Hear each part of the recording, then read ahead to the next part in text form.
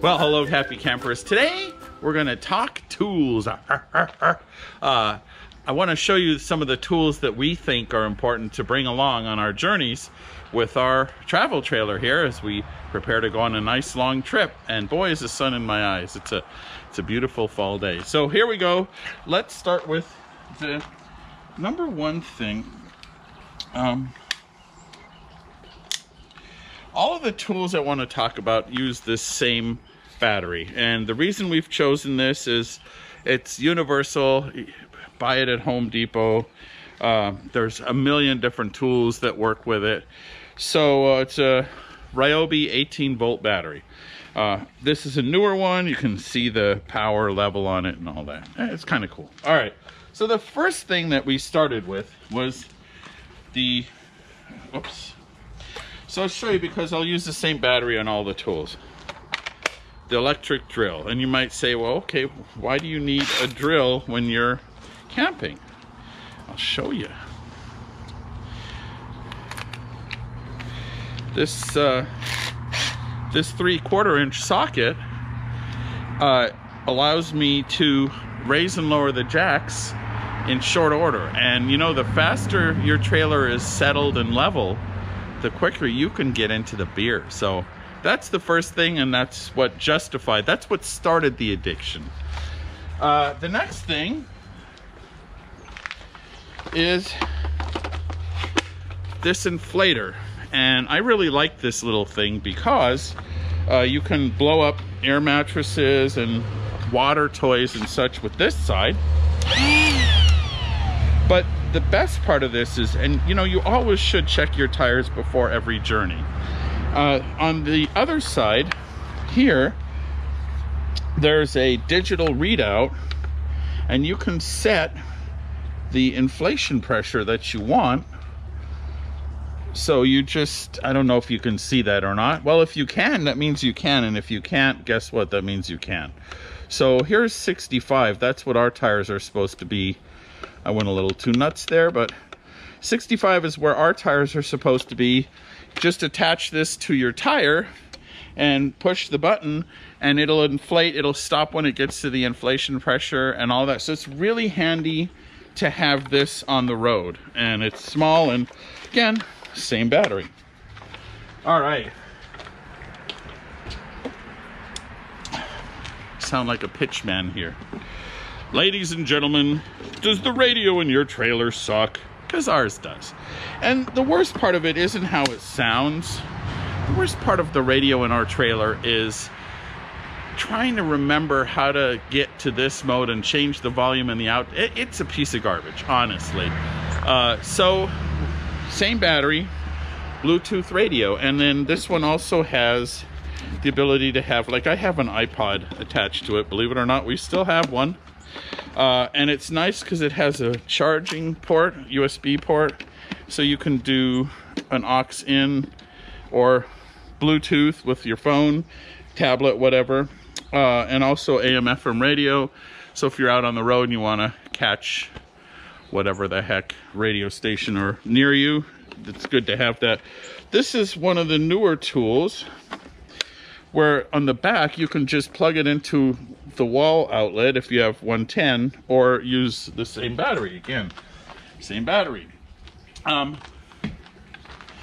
Lights. I love lanterns, and this is my favorite one. And again, this one has that new feature where you can plug it into 110 or the lantern. This thing is bright. Even with the sun shining, it's got multiple levels of brightness. It's got this little hook on top, so we hook it to our lantern stand, which is convenient.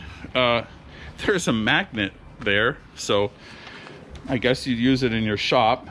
It's a nice, you know, you can flip this different ways, spin it around, so it's pretty flexible. It really lights up a campground nicely, and the battery lasts a long time.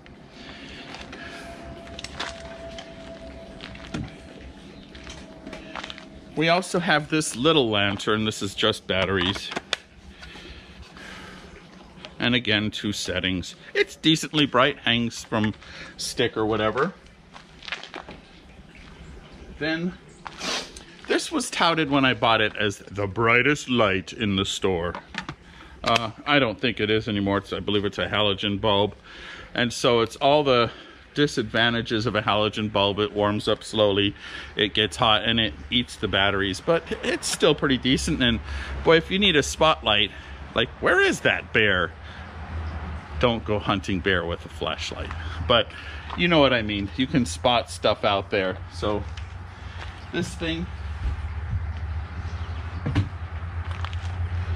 the reason I bring fans is because I really need self-esteem. No, the reason I bring fans, I have two of these, and I can put them kind of on either side of where we're gathering outdoors. If there's mosquitoes anywhere near us, they're eating me. I am like the mosquito magnet. So when I put these two, it actually seems to mitigate that. So, and plus, you know, on a day like today, it keeps you kind of cool, and it is a little bit hot out here. So you can probably tell. Okay, so ball jar, right? Everybody whose grandma or ma or even you did some canning knows what this is. It's your standard everyday garden variety ball jar. So I found out, oh, it's a brand new one. I found out that this thread happens to be the same thread as the bottom of an Oster blender. And so I thought to myself, I could take ball jars and pre-mix smoothies, margaritas, whatever I wanted, have them in the freezer or in the refrigerator, wherever I want.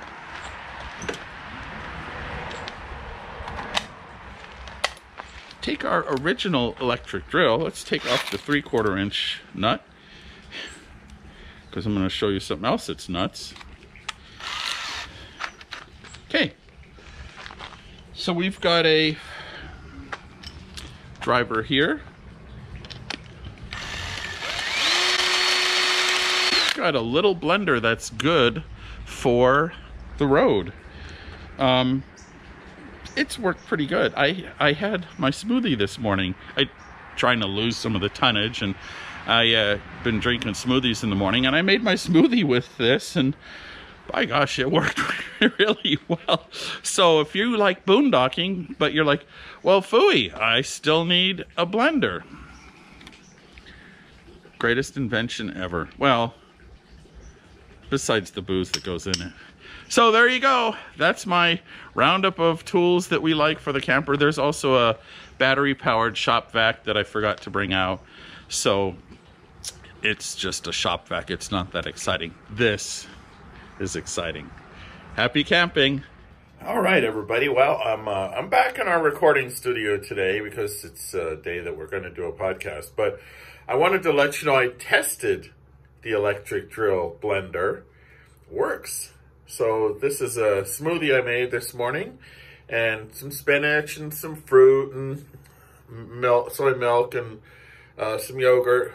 Boy, that's just way too healthy, but it is what it is, and I like it. And the electric drill blender works.